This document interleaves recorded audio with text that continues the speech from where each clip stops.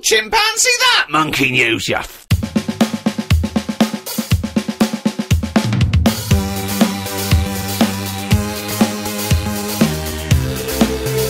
Hello again. Welcome to the final episode in this series of Christmas podcast. My final guest needs no introduction. Probably going to do one though, otherwise it'll sound weird. Joining me now, we have the inventor of comedy, Ricky Gervais. Yeah, that's I claim that one.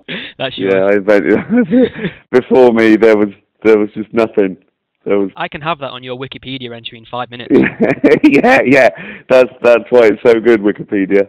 Just like real libraries where you can go in and change the Encyclopedia Britannica to your own ends. That's what I like. I feel bad taking the mickey out of it because it's actually a non-profit making charity, isn't it? Wikipedia. Yeah, I think so. I suppose everything evens out in the end.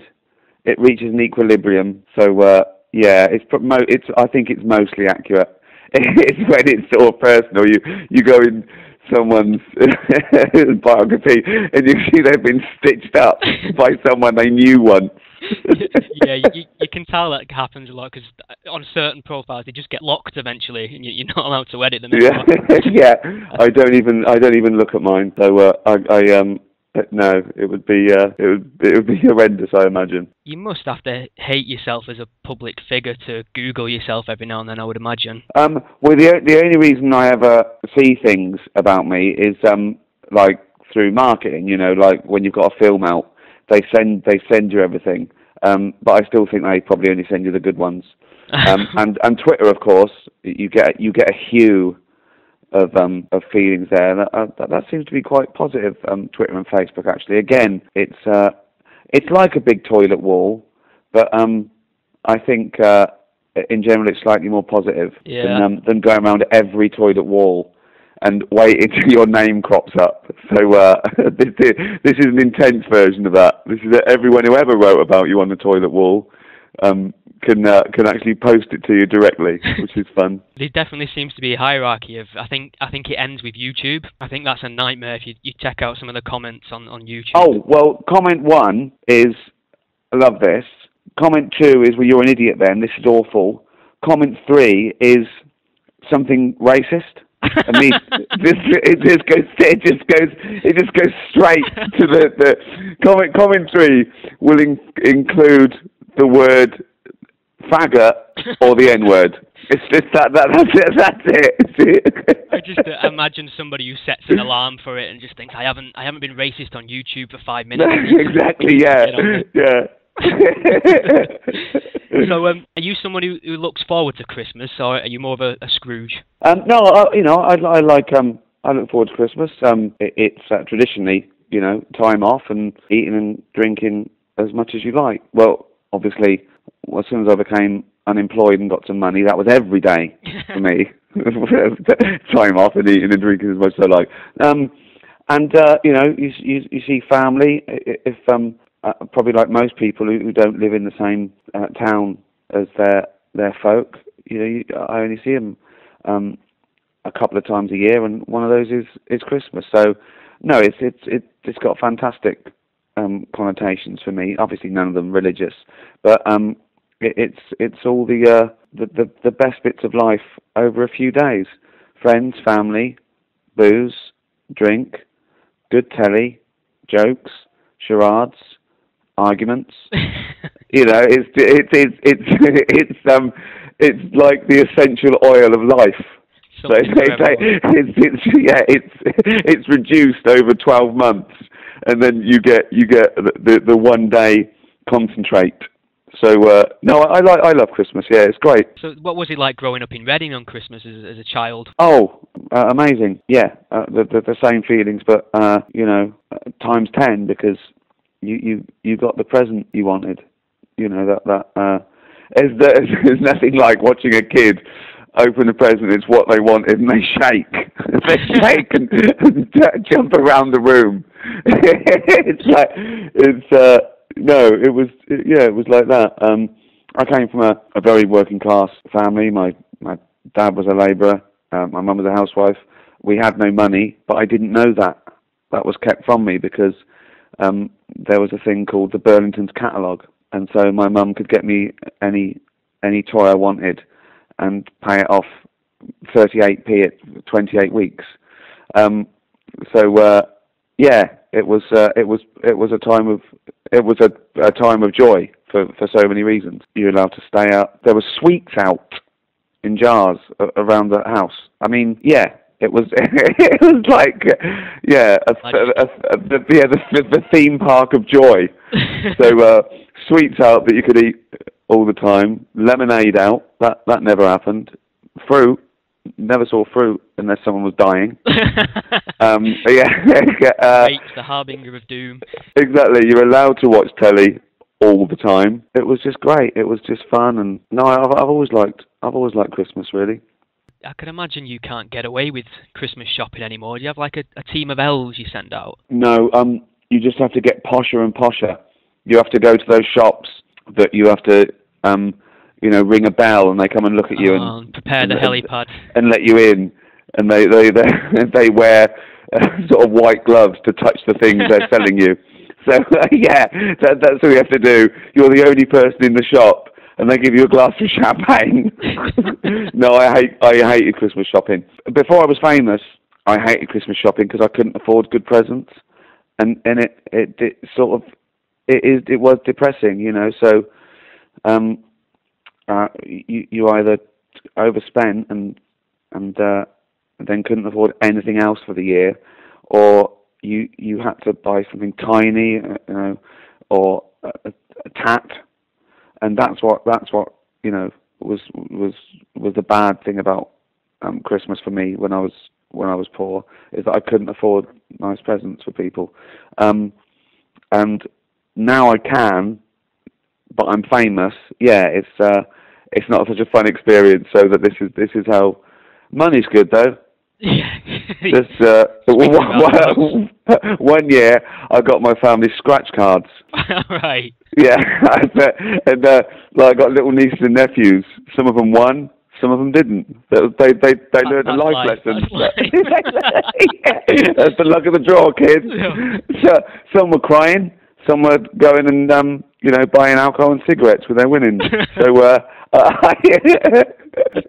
I think online shopping is the way to go. I've managed to get it all done on a smartphone this year, which, you know, if any of my family and friends are listening, opening the presents, then I was probably on the loo when I purchased that. Yeah, no, it's online shopping, but I'm no good at that because I'm very nervous about giving credit card details and things. I'm a bit of a Luddite when it comes to things like that. But no, I also, if I'm being honest, I do like the experience. I would have loved the experience when I wasn't famous and not recognised of shopping. It's lovely if I had the money. Now I've got the money. You don't want to be recognised all the time. No, I think I'll do what they used to do with Lady Di and just open Harrods for her after hours. That's what I want to do. Go around shops, just me. I'll do that. That's good. I suppose that's what virtual shopping is, isn't it? You're the only one in the shop. But I do like particularly sort of that nice posh shopping in New Bond Street or Madison Avenue. It's lovely because particularly at Christmas, because the window displays are like Disney World. They're just incredible, and that they say you need this in your house. You know what I mean? If they're selling you a pipe, it's in the best study you've ever seen. It's incredible. If they're selling you a bit of fishing line, it looks like the day out you'd want to have with your granddad and elks in the river with you. So I do quite like that sort of like fantasy shopping. But the other thing is I haven't got time really. You know, when you're self-employed and in the business I'm doing, you say it's a day off and you're doing what you want, but I have deadlines. I'll be in the edit Christmas Eve probably. You know, I don't have to be. I could take a day off if I wanted, but you think, well, I better do that because I've got to go to America the day after tomorrow, and I've got to have this finished, and I'm coming back before, and I've got to have it delivered. So you do have to be very, very disciplined, even though you're self-employed. When I had a real job, Christmas was 2 weeks off before Christmas. Yeah. That was great, you know. Everything was Christmas, 2 weeks Christmas. 2 weeks of Christmas parties, 2 weeks of drinking lunchtime, 2 weeks. Do you know what I mean? It was fantastic. And now I sort of look at the calendar and go, oh, it's Christmas tomorrow.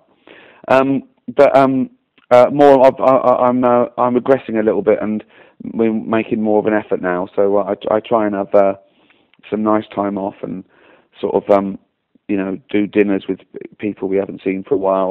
We're having a little soiree with friends and stuff. So it's important. It's a nice excuse to celebrate. That's what Christmas is for me. It's a nice, justified excuse to do lovely things. That I think that sort of sums it up. You mentioned Friends there, so I think I need to personally thank you for putting Manchester on the map with Carl Pilkington. Again, I invented comedy, and no one had ever heard of Manchester before I introduced the world to Carl Pilkington. I'm getting an awful lot of credit here. I like it.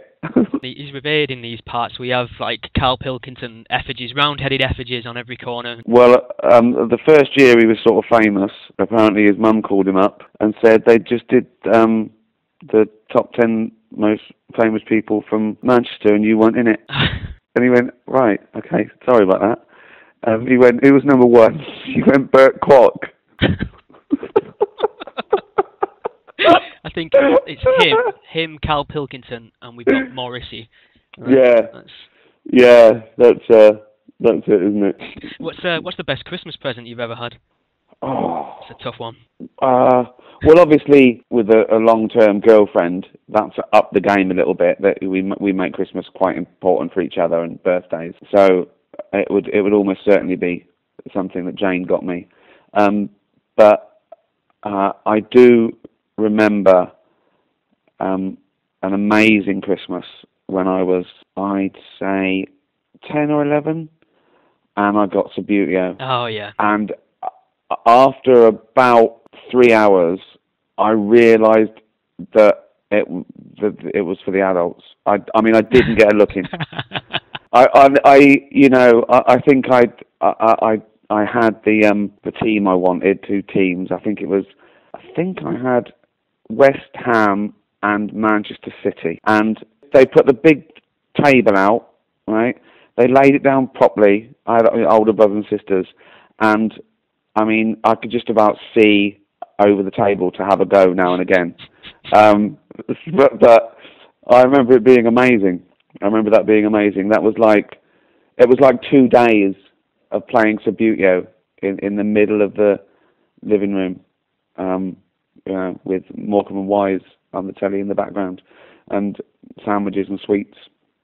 So that would be a tough one to beat, I'd say. There's always a huge tradition of the same old movies on British TV over Christmas. I was wondering if you had a particular favourite. The first one that always kicks it off is A Muppet Christmas Carol. Oh, absolutely. Just amazing. Michael Caine as Scrooge's ex. Oh, his greatest role. I mean, it's already the greatest story ever told, A Christmas Carol, and the only way you can improve it is stick Muppets in it. Talking of Muppets, you're soon to be sort of immortalised in Muppet mythology. How does that feel? Well, I remember being jealous of Michael Caine when I saw that he was the lead in the Muppet movie. So, it feels amazing. I got offered it about this time last year, and I thought I couldn't do it because I was going to the States and I was launching Derek Series 1, and I said no, and they persuaded me, and we worked the days out, and I'm so glad that I did it. It was amazing fun. The films turned out so good. I mean, I smile when I think of it. Because there's just so many fun. It's like it's a proper movie, right? One, it's not like a TV movie. It's a proper Hollywood movie. It looks incredible, but it's also for adults too. It's a real comedy film. It's got me. It's got Tina Fey and Ty Burrell and loads of fantastic cameos and the Muppets. It's a funny story. So it's a real rip-roaring movie. I'm so proud. I'm so lucky. but it was so much fun. I went in every day, and I couldn't wait till my favourite Muppets came. I had to remember there was a human being to say hello to. And you know what I mean? I was thinking, I must remember their name. What's their name? You know what I mean? It's just terrible. I know all their names now, and they're friends, and they're fantastic. But it was funny as well, because I'd often have the Muppet I spent the most time with. See what I mean? The Muppet I spent the most time with, right, was Constantine, who's a Kermit lookalike, but is an evil Russian frog, without giving too much away. And I just chatted to him all the time. I know the person doing his voice was there as well, but I chat to him. I come back, I go, did you have lunch? He goes, yes. I go, what do you have? He goes, chicken. And I go, isn't that weird for a frog to eat? He goes, what do you mean? What do you have? I said, I had chicken. He said, yeah, you had chicken. What's the big deal, right? And I looked over, and some extras were just looking at the corner of their eye at me chatting to this frog, and they know that no one's filming this, but he is just talking to a frog now. Yeah, no, I had a fantastic time. It was great. Can't wait. I love this idea that the Muppets stay in character during breaks. Honestly, the guys that do the Muppets, firstly, they're all lovely people. It's a weird family. They really are family, and they speak so fondly of each other and the time they've had. And Jim Henson, they sort of well up when they talk about Jim Henson. I've never heard a bad thing said about that guy. And the other, I got a feeling I did a Christopher Guest movie, and that was like a family as well. Do you know what I mean? When you feel like you're outsider coming into this lovely, idyllic Waltons type family unit, and it was similar. Yeah, it was so much fun, and it was quite a privilege, really. And I am aware of the legacy, and I'm also aware that, you know, this is my biggest lead role in a Hollywood movie. I've been in potentially bigger movies like Night at the Museum, but not as a lead. And I've been in lead roles that were smaller cult movies. But this is a huge Disney franchise, you know. So I don't want to be the person who ruined the Muppets. I know. He invented comedy. He put Manchester on the map, and he ruined the Muppets. Oh, and that's going on the old Wikipedia. Yeah, exactly. Yeah. They're like it's official, like it's fact. Yeah. I wanted to chat to you about comedy a little bit, actually, in terms of its ability to demystify. I think I was probably 19 when I saw Animals, where you talk about the Bible. Right. And I'd seen comics, make fun of religion, some of the more absurder aspects of it, but I'd never seen anyone bring a holy book to the stage and then take it apart. And I'm watching this and thinking, is this even allowed? Yeah, I think, unfortunately, some people do think that still. They think, is it allowed? They think that they're breaking the law by ridiculing a ludicrous idea. I mean, that's like a constant fight of mine on Twitter, to get across that you are allowed to disagree with any ideology. You know, I do this tweet over and over again until it sinks in that, you know, it's everyone's right to believe anything they want, and it's everyone else's right to find it fucking ridiculous. Yeah, some ideas are just worth reinforcing. And they don't see the hypocrisy in them thinking that you shouldn't be able to ridicule religion. Well, you can ridicule religion because it's ridiculous, and that was the greatest trick of religion. Not making people think that it was true, but making people think that they weren't allowed to disagree with it, or undermine it, or laugh at it, or dismiss it, or even find it amusing. You know, of course you're allowed to find it amusing that people believe the Earth is 6,000 years old. You're allowed to find that fucking hysterical, and you're allowed to laugh and point, and you are allowed to laugh at that. I'm sorry. You're not allowed to cause harm. You're not allowed to say they shouldn't believe it. They shouldn't, you know. But you know, you're not allowed to impose your will on them. But you're allowed to put your point of view forward. And you can't have a view on how old the Earth is. It's like having a view on how tall someone is. There's an answer. There's a correct, objective answer. And that's the other thing I keep tweeting. You're allowed to have your own opinions, but you can't have your own facts. So yeah, there's a lot of people don't understand what an opinion is and what a fact is. They don't quite understand freedom of speech. Again, I tweet regularly. I tweet things like, freedom of speech does not include the freedom to be listened to or taken seriously or respected. You know, you're allowed to say what you want, and I'm allowed to think you're a dick for saying it. there's no hypocrisy there for me. There's you know what I mean? That's fine. That's the truth. But yeah, it is a strange myth that people think you have to respect opinions. You don't have to respect opinions. You have to respect people's right to hold opinions, and that's all you have to do. That's all you have to do, is respect their right to hold that opinion. You do not have to respect an opinion. It needs to earn respect. And I can't respect an opinion that the Earth is 6,000 years old, because I know it isn't, any more than I can respect the opinion that 2 and 2 is 5. You're allowed to think that. You are allowed to think 2 and 2 is 5. Good luck to you. But it isn't. I remember seeing your Shorty Awards video when you was like talking about the age of the Earth being 6,000 years old, and you went, "Who knows?" Well, scientists know. yeah. 4.6 billion, give or take. Yeah, I know. I love the power comedy, as in sort of deconstructing the bad ideas. Well, that's what I think. Comedy, there's many facets and many essential ingredients to comedy. But one of the big ones is that it should really undermine societal norms. That's what we're often laughing at. We, you know, and that's particularly British. And you know, obviously made most popular with the advent of like modern British comedy, like Monty Python team. You know, they directly went for judges and policemen and authority figures, because that's what we always wanted to laugh at. That's what you laugh at growing up. That's what workers laugh at. They laugh at their bosses. We laugh at kings and queens.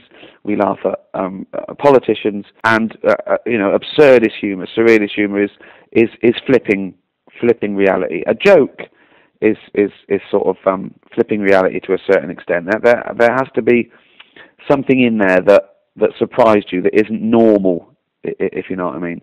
My worry about taking the mickey out of the Bible is it's too easy. Yeah. That's just like a guilty pleasure for mine. But then, you know, I think it's justified because it's still so revered and respected and imposed. People still say that, you know, we're a Christian country, whatever that means. I don't know what it means. A country can't be Christian. I love this it's too easy to mock it. The fact that the word of God is such low-hanging fruit should tell you a lot. Well, exactly. I say that. I think it was Ian Hislop that criticised the routine you're talking about in animals, saying that deconstructing the Bible, oh, come on, that's too easy. And I think it was Politics that I addressed that, saying, well, it shouldn't be. It shouldn't be. If this is the gospel, you can't deconstruct a maths book. You can't go 2 and 2 equals 4. What wanker thinks that? You can't. You can't make you can't make fun of maths. It doesn't work. So that should be a clue. So yeah, I think, you know, everything's valid. Everything's a justified target. It's what you do with it. I get that a lot as well. You know, is there anything you shouldn't joke about? No, there's nothing you shouldn't joke about, but it depends what the joke is, you know. And I think that some people are very often offended, not just with religion, but anything. Everyone's got their own little ism, everyone's got their own little sacred cow, but they often mistake the target of a joke with the subject of a joke, and that's where a lot of offence comes from. And again, you know, just because you're offended doesn't mean you're right. Exactly. And I think people have to hold that as dearly as freedom of speech. I'll ask you my final and most divisive question that I've got so far. Sprouts, do we need them? No. No. Do you know what? I'll have a sprout Christmas Day. That is my concession. I will, along with everything else, I will have a nicely cooked, glazed sprout. I'll eat one. I'll have a sprout Christmas Day, and that's it. And I eat that sprout for baby Jesus. And that's the only thing I do Christmas. That little sprout is baby Jesus, and it's the bogey of Christ. It is the bogey of Christ. I have the red. I have his blood. I have his body with a bit of bread, and I have the bogey of Christ. And it's not a bogey until I actually eat it. It's a sprout and then due to transubstantiation, it turns into a bogey in my body. It's like some weird Bush Tucker trial. yeah. Think of that. Think of believing that wine turns into the blood. Literally, they believe. Literally. Everyone's entitled to their beliefs. Everyone is entitled to their opinion, but, okay, just because the whole of the Catholic Church believe that, people don't sound mad. But as Sam Harris said, now imagine someone saying pancakes are the body of Elvis. Yeah. It sounds mad, doesn't it? I love Sam Harris. He almost delivers like a comedian at times. He does. No, he does. He knows it as well. He knows. He knows it. It's obviously Richard Dawkins gets a lot of stick for being sort of like quite dry and professorial, which I think is a strange accusation. Even quite clever, smart people I know go, oh, but he's not a very good, not a good face of atheism because he comes across a bit smug. Smug? He's telling the truth. He's defending a scientific discipline. I know. I did a tweet once about people say atheists are arrogant. So what's more arrogant? Not believing in something or believing that the same God that didn't stop the Holocaust helped you win a prize?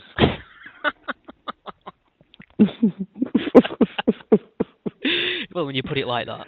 Yeah, I do. I fucking do. I met Dawkins once at it's the National Secular Society meeting, and he was just sat down at the front, and I thought I'd go and say hello. And when you meet somebody who you look up to, you get a little bit nervous sometimes. And I was thinking to myself, say something intelligent, ask him about natural selection or the proliferation of faith schools. And I just blurted out like, not wearing your crocodile tie today, Professor. Brilliant. And yep, and he just gave me a really sympathetic smile. Yeah, I love that. I love that moment. You go, what can I say? What can I say? And all the things straight to your head, and you go out and you go, Professor Dawkins, you're not a smug cunt. Thank you very much. Thank you. Thank you very much. Thank you. Nor you. God bless. That is a brilliant Dawkins impression. No, it isn't. I'm just doing a posh, smart bloke from the home counties. Thank you, though. Thank you very much. That's pretty much everything I was going to ask. Oh, well, it's been a pleasure. Absolutely. I wanted to say thanks as well, because I'm not really sure how much life a spelling-related Twitter piss-take account's got in it, but it's been really fun. It's great. I love your account, Mr. Oz Atheist. My new favourite to add to the list is Boring Tweeter. Yeah, I look forward to exchanges. And the Tweet of God is pretty amazing, isn't he? Yes, he's on a different... He might actually be God. Yeah. It's a problem. It's funny because when he tweets me, I do feel a little bit special. You think, oh, I've just got a tweet from God. Not bad. Not bad. Before I forget, what are you getting Ollie for Christmas? Oh, she'd get some catnip and some things on a spring. All the family get Ollie stuff. So, yeah, it's a 50% hit rate. Some things she loves, some things she doesn't. She looks at you like going, why would I go for a pink fluffy thing on a bit of elastic? That's mental. I'm a cat. I'm not an idiot. Get me something cool. Catnip, yeah, I can get off my tits. But a pink fluffy thing, I'll do it my way. Someone asked me to describe Ollie in one word for this magazine article, and surly. It's surly. There's a lovely quote, dogs have owners, cats have staff. Yeah. That's great, isn't it? Cats are gods, aren't they? Yeah. And that's what's his name? Who did Hitchhiker's Guide? Douglas Adams. Is it Douglas Adams or was it Terry Pratchett? I can't remember. This is a terrible anecdote and quote because I can't remember exactly who said it. But one of them said cats used to be revered as gods and they've never forgotten it. Perfect. Pun intended. It would be perfect if I knew who fucking said it. Jesus, terrible. I did. I invented comedy. I said that. I put Manchester on the map, and I ruined the Muppets. Amazing. That is. Thank you. That is a career. Yes, it is indeed. That was the career that was. All right. Thanks very much. Anyway. All right. Brilliant. Have a good Christmas. You have a great Christmas and a good New Year as well. See you later, man. What an incredibly funny and nice guy. Make sure you look out for Derek Season 2 next year, and of course Muppets Most Wanted. I think it'd be a little bit of a cop-out to leave the Sprouts debate unanswered, so I'm going to call in an expert to have a final say. Hello? Hi, Mum. Hi, Sunshine. You alright? Mm. Been asking everybody I've spoke to about Sprouts, and it's got a bit divisive. Oh, you're asking me about Sprouts? Yeah, so I want your... Okay. You get the final say. Sprouts, yes or no? Yes. Oh, I might have to get a second opinion. Is that it? That's it. That's all I wanted. All right. All right. Speak to you soon, son. Love you. Love you too, darling. Take care. Bye. I think I may be adopted. Thanks for listening, and a huge thanks to all my guests. Merry Christmas. Merry Christmas. Merry Christmas, everyone. Have a good one. Merry Christmas, everybody. Be pagans. Merry Christmas. Very happy Yuletide to everybody. Glædelig jul. Merry Christmas. Feliz Navidad y feliz Año Nuevo. Frohe Weihnachten. Merry Christmas. Happy Christmas, everyone. Cheers. I don't know why I'm telling you this, but I came to see Science when you were doing your Science tour. There was a group of us, and I don't feel bad because I bought the DVD, so we're okay. But I had a record function on my MP3 player, so before the gig I put it in my pocket and everything was going fine and we all had a great time, and afterwards we came to my house for drinks. We were just talking about the show, and somebody said we should listen to it. So I jacked it into my surround sound unit in the front room, and we were listening and we were laughing along, and then 3/4 of the way in you just start getting a little quieter and you can hear footsteps and a door. And it's when I remembered I'd gone to the loo about 3/4 of the way in. Brilliant. So, yeah, we've got a crowded room full of people listening to me urinate. So That's fantastic. that's my punishment for piracy. But later they heard you taken out by the FBI because I can pick up anyone illegally recording my gigs. It doesn't take long. Yeah, they must have missed out on you. I'll have a word. I've been on the run ever since. Exactly.